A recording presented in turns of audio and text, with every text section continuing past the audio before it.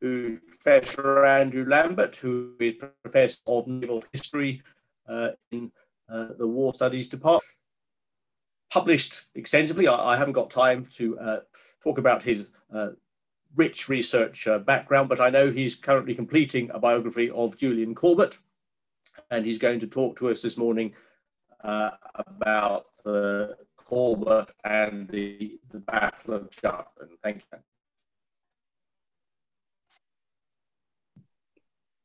Good morning, everyone, and welcome to this session.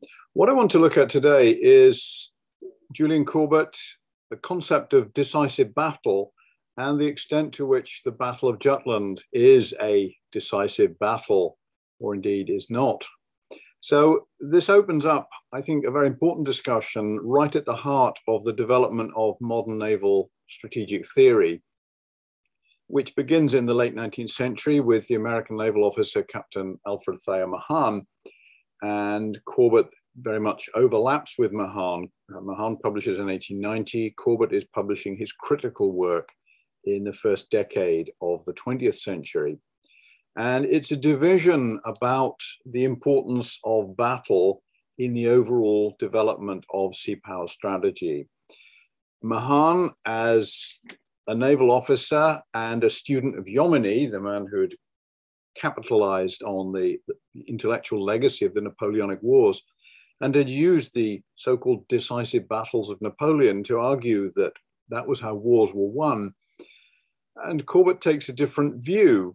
Mahan is operating in an American Navy, which has only just recovered its modern professional ethos after long decades of being ignored essentially by the American government, and was very much a challenger naval power.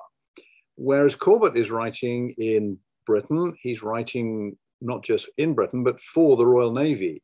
His job when he goes to work is teaching senior officers of the Royal Navy about strategy and sea power going forward. So there's a core argument here. Mahan believes that sea power is secured by great battle fleets meeting in combat, and the winner of battle requires a decisive control over the sea, that is the sea power he talks about, which it can then use to conduct other kinds of operation. The projection of military power, the imposition of economic blockade, the capture of overseas territories. Corbett believes that these things are all possible, but that from a British perspective, it is not necessary to seek out the enemy's fleet and defeat it, because in 1900 and indeed in 1914, Britain is dominant at sea. It has the largest navy. It doesn't need to challenge anybody to secure control of the sea. It has that control. And therefore, rather than rushing around in a somewhat chaotic fashion looking for a battle, it should simply get on with applying sea power to the strategic conduct of the war. And he used his historical studies, which date back to the late 1890s through to the First World War, to demonstrate how Britain had fought a series of long involved wars with relatively limited commitment of military power, but a very extensive commitment to naval power. And the main strategy of those wars was not finding the enemy fleet and defeating it, but defeating the enemy and waiting for the enemy to challenge British sea control.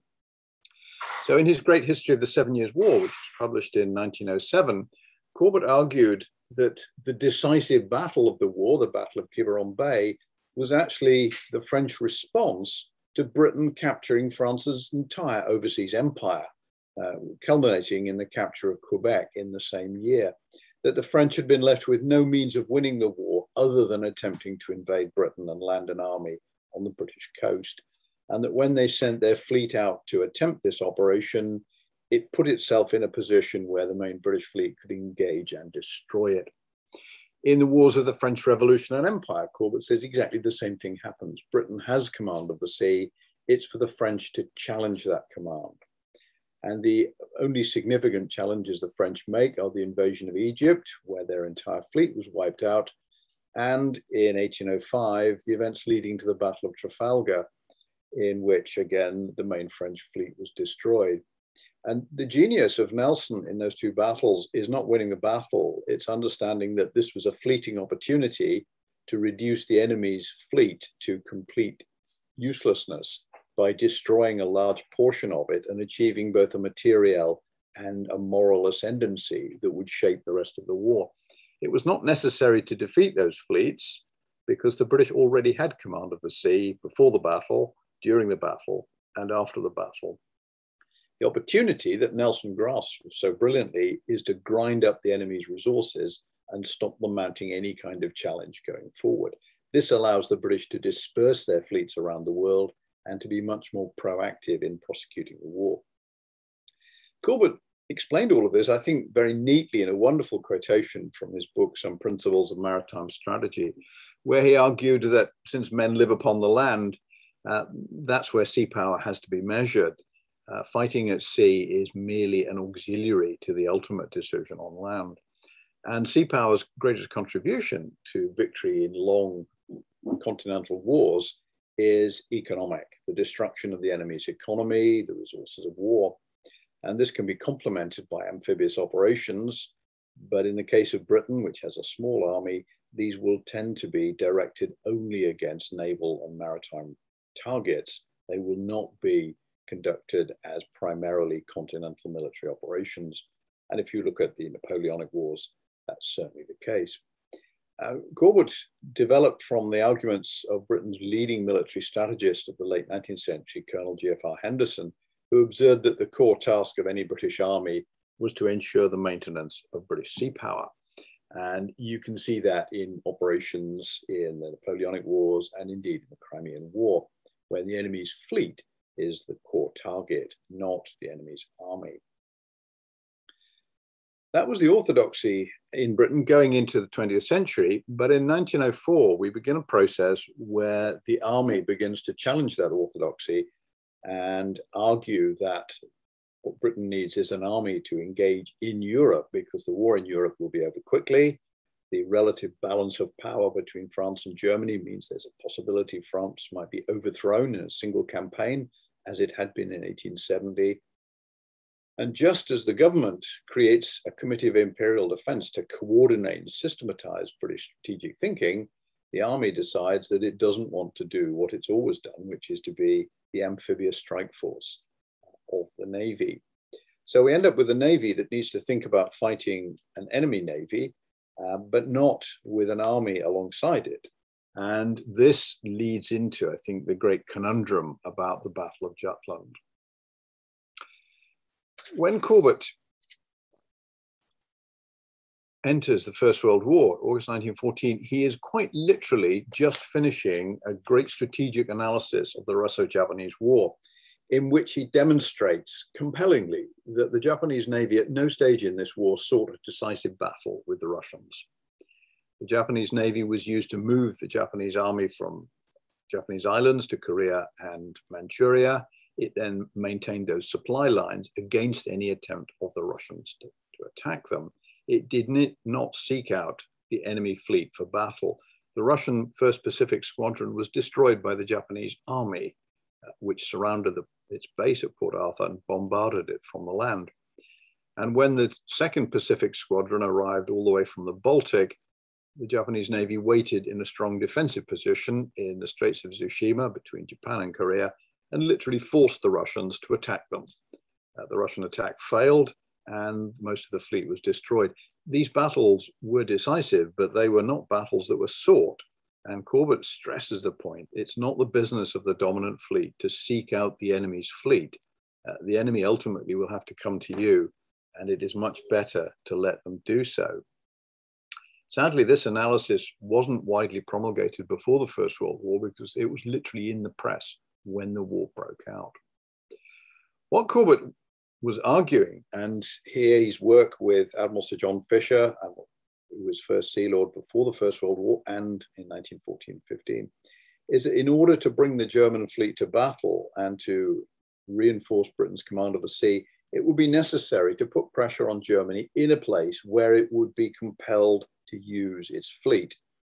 And that was not by attacking Germany's colonies in the Pacific, or indeed by steaming around in the North Sea looking for a battle. That was not going to happen. Corbett stresses in August 1914, the only thing the Germans will use their main fleet for is the defense of the Baltic coast, to prevent the Royal Navy entering and commanding the Baltic and breaking the German economy by cutting it off from its neutral suppliers, particularly Sweden, and operating there in concert with its Russian allies to break the German economy by cutting its access to iron, copper, and other vital strategic raw materials.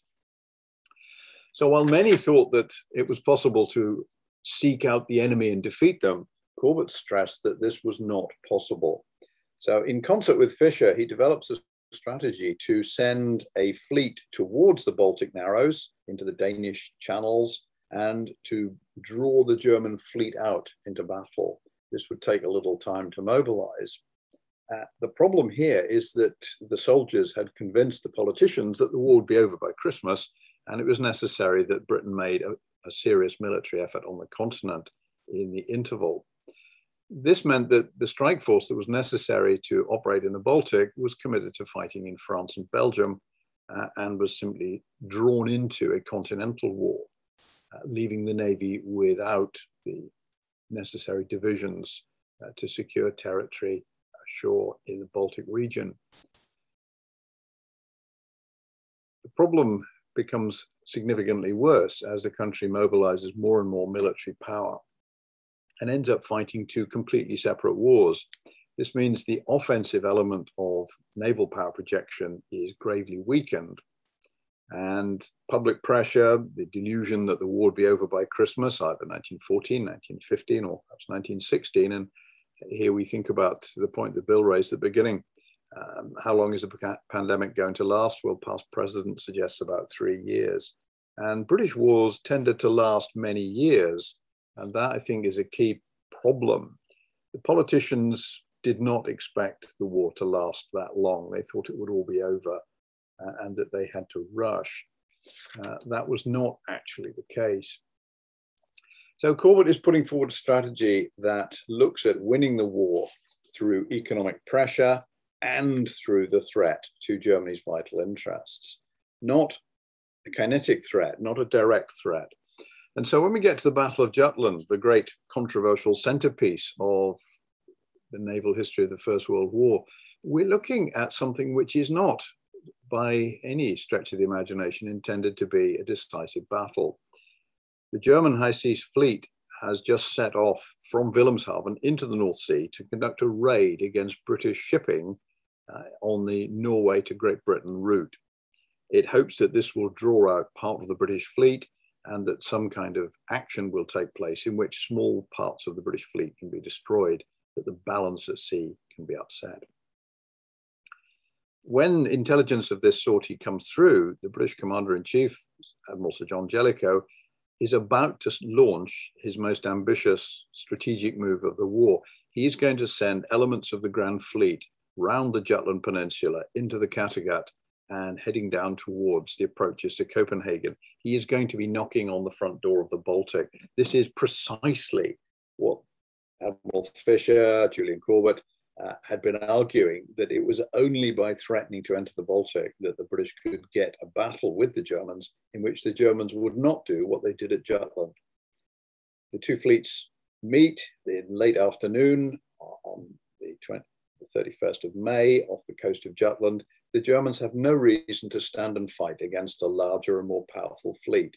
Once they realize the situation they're in, they retreat.